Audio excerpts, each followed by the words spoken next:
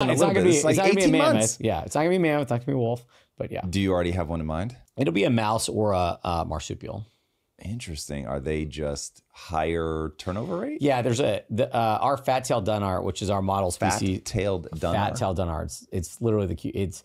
It will give the woolly mouse a run for its money on objectively cute factor. So, but if you look at if you look at them, they only have about a 13.5 day gestation because marsupials have so much gestation that happens outside the womb. Mice have a little north of 20 days.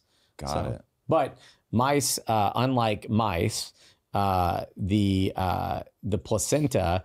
Technically, marsupials are placental mammals, but the placenta only shows up for a cameo for like the last day of gestation. So it's not really needed in terms of like gestation for the fat-tailed Dunnart. Right. Okay, so when you say something will be born ex utero, would I be able to walk into the lab and see it like in its placenta just growing? One, if we achieve it, and then two, if we achieve it and it's highly replicatable, then yes, we would probably stage gate it. So you'd have it at every single, like you'd be able to say, oh, here's device 1 and it's at day 3. This is at day 7. This is at day 24, or in this case, day 20 and it's birthing. Bro, this is so sci-fi. Yeah, it's crazy.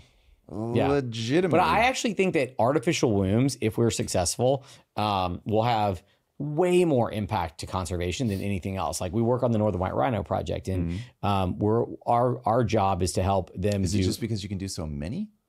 Yeah, so you can do it at scale. That's the beauty of the artificial womb. If we're really good at this, it's great for animal welfare perspective, it's also great for conservation because, instead of having to do IVF in rhinos to help save the Northern White Rhino, right, and put them in Southern White Rhinos to birth them, this is how the technology stack immediately applies at scale to conservation.